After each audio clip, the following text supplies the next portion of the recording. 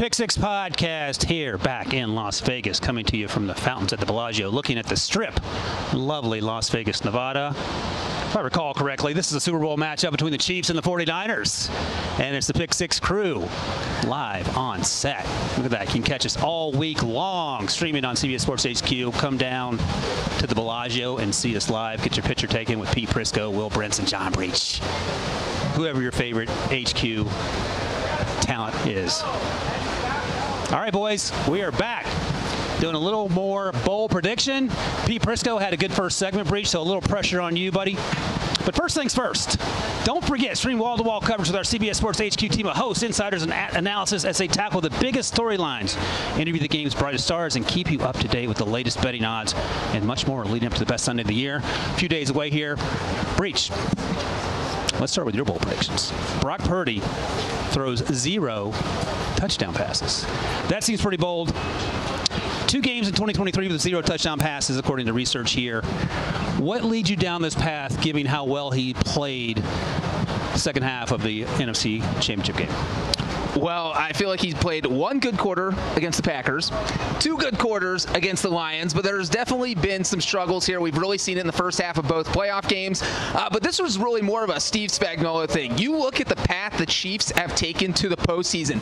They beat Tua Tagovailoa and that offense. They beat Josh Allen and that Bills offense. They beat Lamar Jackson and that Ravens offense. So what you have is just a guy who was on a roll making these defensive game plan. So it's really been pretty amazing how well he's pretty amazing how well he's been doing stopping these quarterbacks. Pretty bad what you just did. Does my pun get an A grade? Does it get an A grade? Yeah. So I think this is going to be a situation where Spagnuolo forces Purdy to struggle. And Pete, as you know, when that happens, Kyle Shanahan doesn't always trust his quarterback in these big situations, and that's when you start handing the ball off to Christian McCaffrey a lot. So I think maybe they get 2 or 3 rushing touchdowns, but Purdy gets 0 passing touchdowns.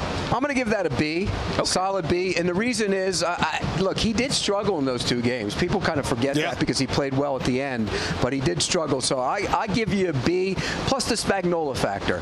I mean, this guy stopped Tom Brady when he was the greatest offense. Remember when Randy Moss and gang, he stopped that offense. And so I think Spagnuolo will come up with a lot of different looks. I also think Spagnuolo likes to play a lot of nickel and dime. They led the league in nickel and dime coverage this year. And so if that's the case, what are the 49ers going to do? They'll run it.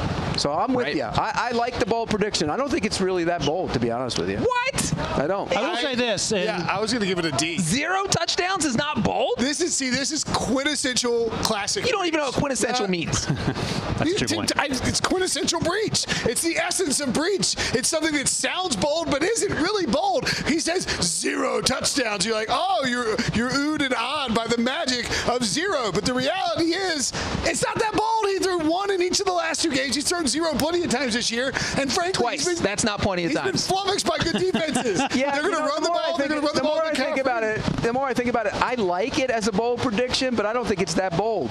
Let me offer some. D. They played 19 games, and he's only been held to 0 twice.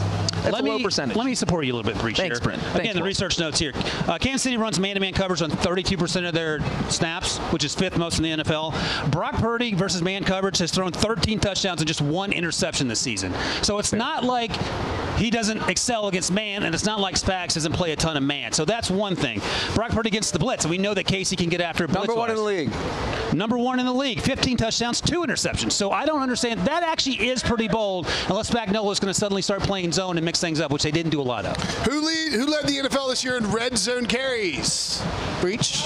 Christian McCaffrey. My. How many times did Christian McCaffrey... You can score touchdowns from anywhere on the field, Christian McCaffrey, top 5 in the NFL in rushes inside the 5, and Christian McCaffrey, number 2 in terms of rushes inside the 10. When they get in the red zone, they give the ball to Christian McCaffrey. You get a D. You can't change my mind. I can't believe this. What a bad grader. I give your grade a D. That's actually, I'm giving him an A. I think 0 touchdowns. He was in the MVP conversation for It's like you give weeks. every draft pick an A. I'm glad I made this so divisive here. An A, a B, and a D. That might be the greatest range of grades we've ever had. By the way, You know what that spells? Bad. Yeah, you walked right into that one, Breach. All right, next up, Breach is our unofficial and official special teams correspondent here at the Pick Six Podcast. No. We're not doing any special teams when I'm on the show. Briscoe's off the show. There's no way Well, in hell. let's go to break. There's no way in hell we're doing special teams. They're kickers, Breach. Please, not a kicker, Rob. Oh, boy. Breach said last night, the Has game Briscoe could, ever done a podcast with me? I This is know. all I know, Briscoe. the game That's could all I come know. down to a kick, so you sort of need the kickers. So again, special teams correspondent John Breach would have to have a special teams prop here. Harrison Butker, kicker for the Chiefs, makes the longest field goal in Super Bowl history. Breach, Peter's our resident NFL historian. Let's see if you're the special teams historian.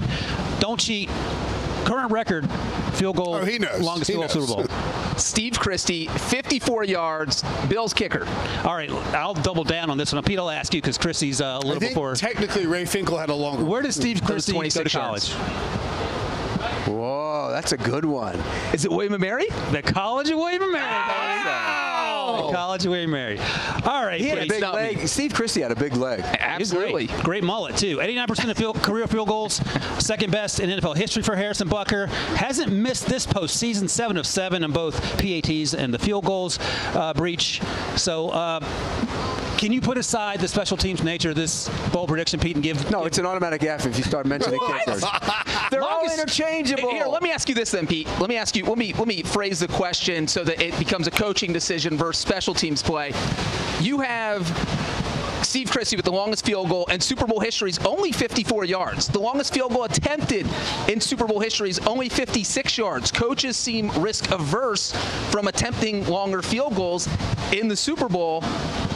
Why do you think that is? You got to admit the kicker's ability to make the long field goals is 10 times greater than it was 10 years ago. Well, we still haven't seen anybody beat Christie's record. Well, I that's think- in the Super Bowl. Okay, Right. so Well, that's Okay, to that point. I'll give you for that. I'll give you a bold prediction. You say they're going to break the record. Break the record. That's pretty bold. I'll give you a B+ for that. Oh, there you go. I'm going to give you. I just don't want to grade something that involves a kicker. Oh, stop it, Petey. I'm going to give you a B-. I'll take it. It's better than D. Yeah, well, here's the thing. So, your bold prediction. Look, this is another quintessential Breach bold prediction. It involves a kicker. It's a record that he can easily break if he's given the opportunity, right? Like, there's no chance. It's totally reasonable that Harrison Butker could kick it 55 yards Well, if he's given the opportunity. some- The question is, will he get the look? Some teams don't even try him when they got a chance to win a game or tie a Right. game.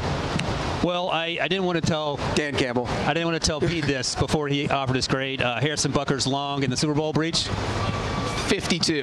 So he's kicked a 52-yarder in the Super Bowl. So 3 more yards, he'll get the record. But it's a record. I'm going to give you an A, Breach. I'm Team Breach course today. you are. Thanks, Yeah, of Wilson. course you are. He's a first-round pick. I'm going to give Wilson's. I'm going to give Wilson's grade an A too because Wilson knows that he has yet to go. Thank with his you. bold prediction. So he's Whereas I'm like Right. Breach is guaranteed to give me one bad. This grade. is what is called Brinson game theory. Right. Yep. All right, we're going to take another quick break. When we come back, Willie Bear Brinson's going to be on the clock, get his bowl predictions right after this.